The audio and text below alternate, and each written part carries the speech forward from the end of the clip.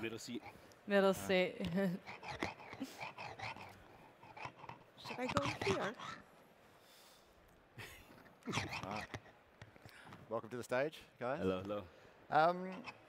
Essentially, the reason we're sat here for the next 20 minutes is to explore that as music discovery and as music consumption has changed so rapidly over the past decade, that both for the live experience and both for the digital listening experience, we want to explore from three exceptionally informed perspectives, essentially how that changes the lives of artists and the lives of managers.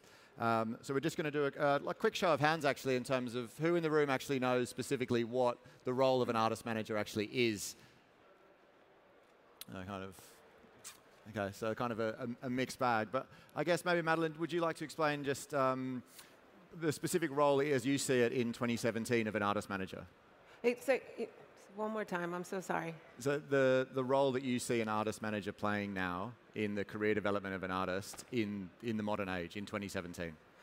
I cannot hear the question. Said the role that you see artist manager playing in 2017. Got it. Sorry, guys. If you could hear the question, I'm so sorry, I could not.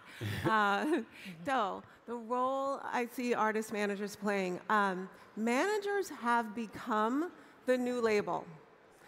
We have had to learn to do sales. We've had to learn to do marketing. We basically have had to sort out, because the business has changed so drastically, management teams have now had to sort out how to do every level of marketing and promoting the artist. And especially because we can no longer really depend on physical sales, we really had to figure out how to cause new technology to benefit our artists.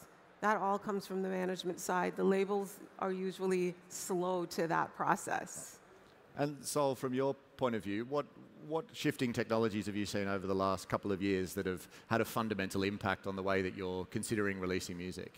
I mean, the obvious one is streaming, right? Like when it came in, the entire industry was like, and MP3s and everything that happened, and it was like you're stealing music, and now you've moved into, and you could see it coming, but what's happened now is you've got this subscription-based model where people are taking in more music than ever before. But then how does that relate to the artist? It's always the question is like, how do you get to the point? And I think that's what happens from my perspective. I had a record deal when I was 17, started as an artist, a producer, and started managing bands, and it's like, how do you, from an artist perspective, how are you in the best position to be able to create in the most healthy environment, and how are you in the best position to then be able to have a direct relationship with your fan base, which is what you can really do now, which makes it very interesting. And what things are you doing differently now that you wouldn't have done a few years ago that you've found to be incredibly beneficial? I mean, I just think it's like the power is actually with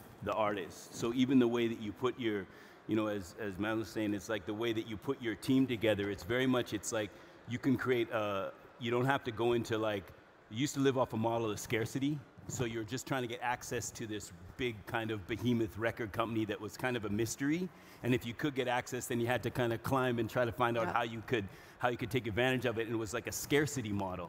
Right now you're in a space of excess, which is and access because of the internet and because of tech innovation, right? Across the board, it's changing every day. So then it's almost like you now have your own island where you can kind of create your own kingdom or queendom or whatever it is, and you can have that relationship. Some artists are choosing to just have their music for free.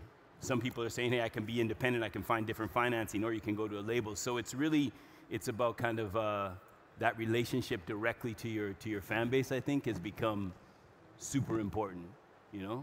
And José, obviously Sol mentioned this kind of always-on kind of two-way street of exchange that artists now have with fans, both backwards and forwards, that they never had before. But I imagine, and have seen the certain, both the positive and the negative side of that. How do you manage that kind of flow of communication and information now when artists are speaking directly to their fan base? Well, I think it really depends on the artist, because we have artists that don't do their own social media, so they really see it as a platform like a website or a YouTube channel where they just spread the information, which is great. And then you have the artists that actually post the content and make the content themselves and actually communicate. I have a few artists that read every single comment and react to everything, and then, that's the way for them to build a fan base. What's considered like best web practice for artists to be themselves online, in the same way as they are in the real world, rather than have kind of two different personas. Yeah. But I imagine it's difficult to kind of balance that communication sometimes if you're not in complete control of that aspect. But in the end of the day, the artists that are very into, doing their own social media, they always get a bigger fan base because the fans, they see this instantly. So I think it's great if they can pick that up, In terms of the authenticity is crucial, Yeah, people see it when it's like a promoted post, they just engage differently. Madeline, one thing I'm sure everyone in the room will have picked up over the course of the last few days is the conversation around data and how people use data to kind of improve people's experiences, whether it's through technology or whether it's through music discovery and things like that. From an artist management perspective, how are you utilizing the data? Like, what are the kind of key forms of data that you're utilizing at the moment to help you make informed decisions about how you break an artist or how you develop an artist or how you even keep an artist relevant that you've had for a while? Oh, that's a good one. Okay, so we'll start with how do you keep an artist relevant? So I have the great fortune to manage an artist who's been in the business for over 20 years. His name is Wyclef Jean. And when I started working with him, it had been 8 years since he had put out a studio album. And so data became the most important part of the process, almost more important than the new music we were about to put out.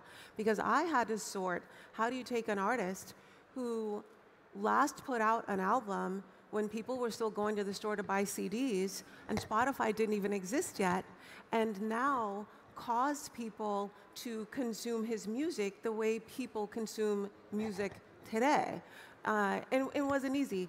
And it all came down to data. It all came down to going in and sitting with teams like Spotify and Facebook and sorting out, like digging really deep and figuring out who his real fan base is, the core fan base, who they were, who they could be now. So then you have to look at different audiences. You have to look at interests for the certain kinds of music and sort of sort out, okay, 8 years later, he left the business when he had a huge #1 song called Hips Don't Lie.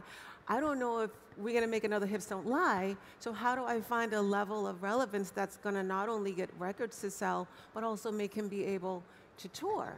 And so all of that comes back down to figuring out with all of the platforms you possibly can, who the real fan base is, what they're looking for, what they're listening to, learn how to meet people where they are. And that's what we did. And so we've got a record out, and several of the songs on the new album have already been licensed, Major League Baseball and Google and things like that.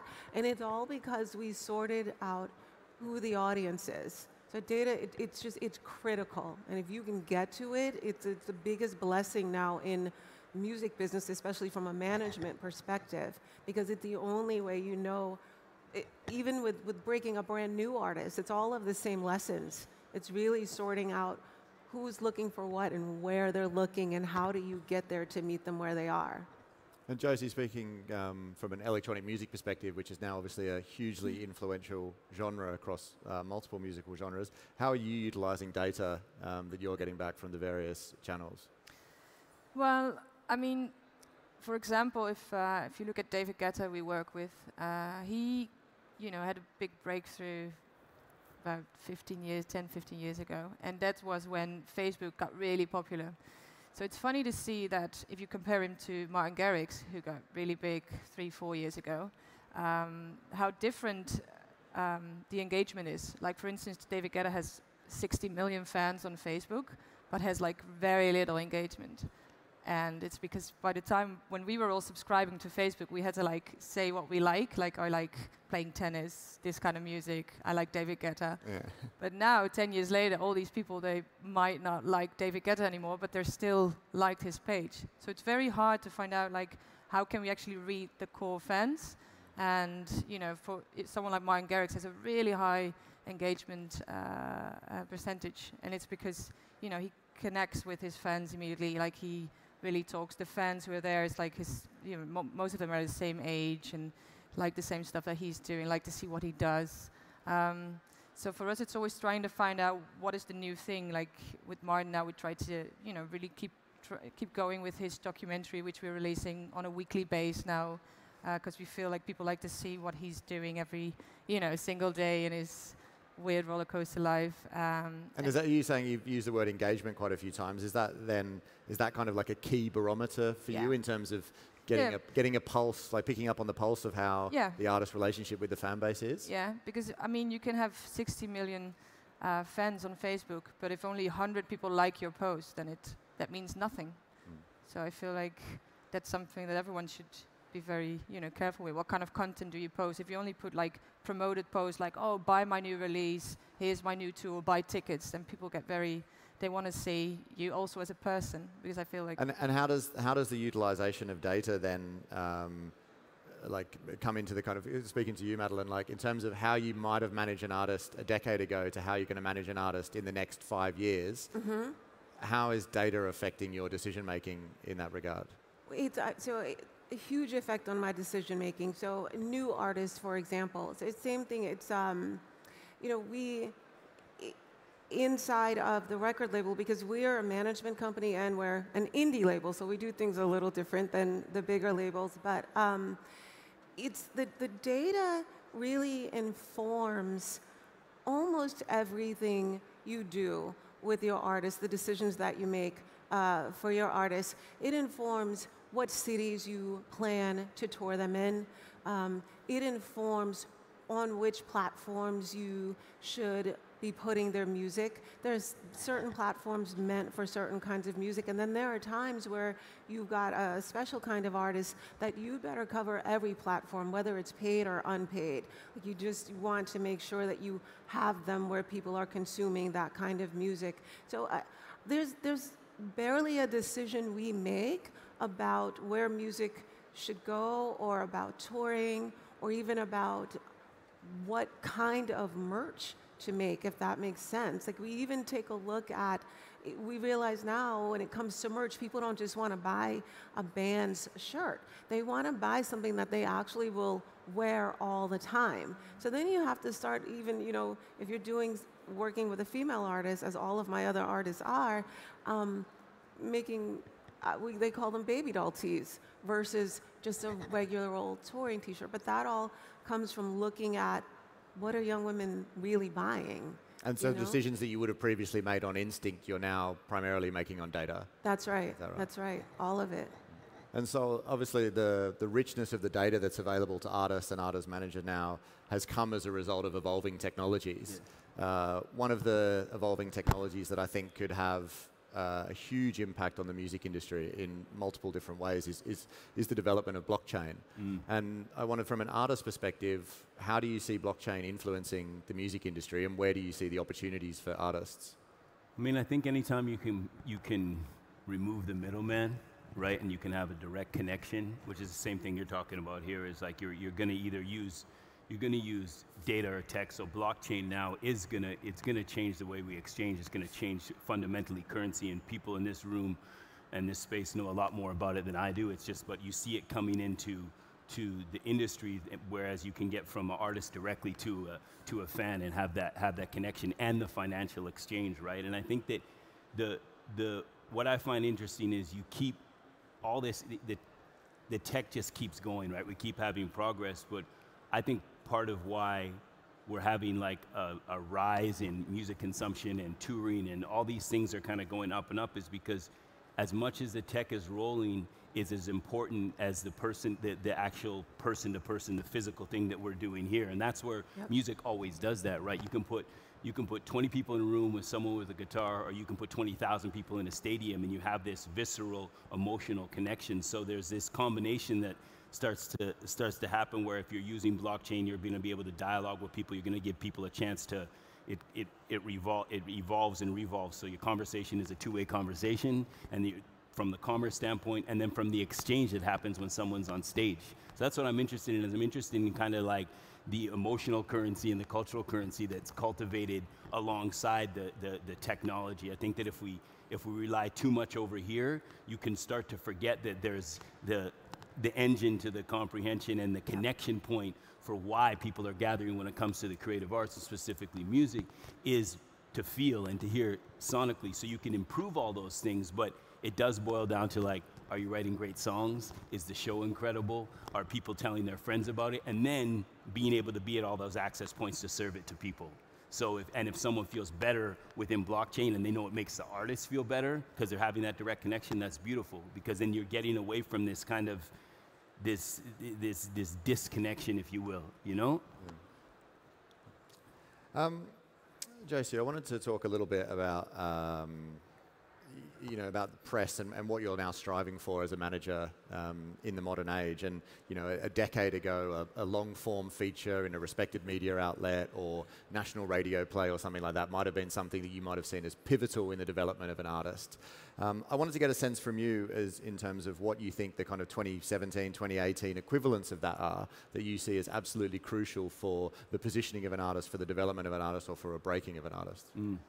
Well, I always feel like it's still very important to have the combination of all, so the traditional media and new and social media. I feel that making your own original content now is evolving still, especially for artists, that you can do an interview in a great magazine and get some good quotes which can go viral, but at the same time you can do something on YouTube which you create yourself and make it go viral yourself. So you have, media-wise you can kind of direct it a little bit more. But I still feel like a print magazine for me has a lot of value because you can touch it. Same with vinyl records, and like, for example, we did a television show with Martin Garrix at Jimmy Fallon, which was very special because an electronic artist normally, like if you're a DJ and you have to perform at a big TV show, it's like you press play, you hear the song, and that's it. So we find out like we really want to do this amazing show because it's a huge thing. Not only the people who watch the show, but especially the spin-off for him as an artist. So the PR value was really big.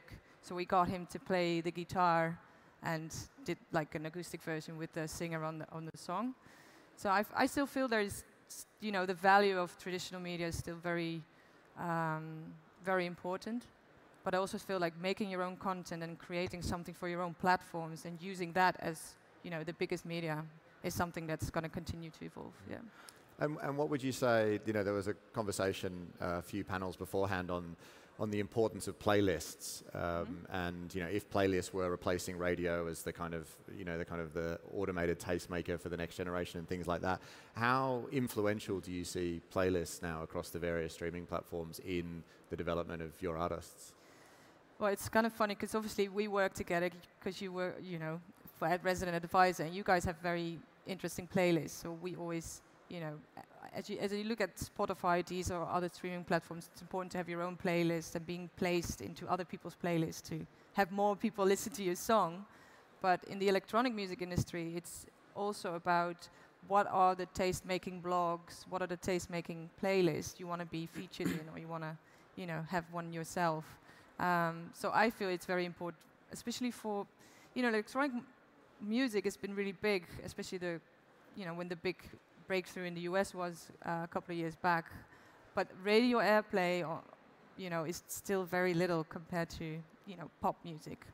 But obviously a lot of my artists did like, they did merged into the pop music because they start making songs with vocals and not just a 4-minute long beat. So, yeah. I would love to speak to that for just a second. Yeah. Like just about how the paradigm has shifted so tremendously. So you talk about PR and you talk about radio, right? And so we still find artists thinking they need to chase the PR machine and thinking they need to chase radio. But what happens is when you bring a song now to radio, even at mix show level, they've already looked to figure out how many Shazams that song has had.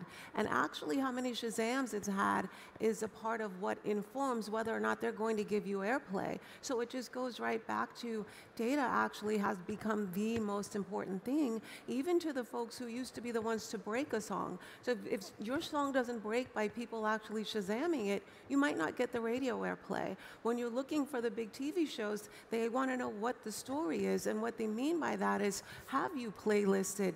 Do you have certain amount of Shazams? Are these many people listening to your records on all the streaming platforms? So all those folks, the machines that we were chasing, that we thought we needed to chase, first are actually looking to see what the management team, the label, and the artist have done on the other side. So it just comes right back to how important that data is, even to you being able to get the PR that you need and the radio play that you need. It really has shifted. We've run out of time, so I think, but we can summarize that robots and data are taking over the world. I'd like to thank you all for your very informed perspectives, and thanks to everyone who listened. Thank you.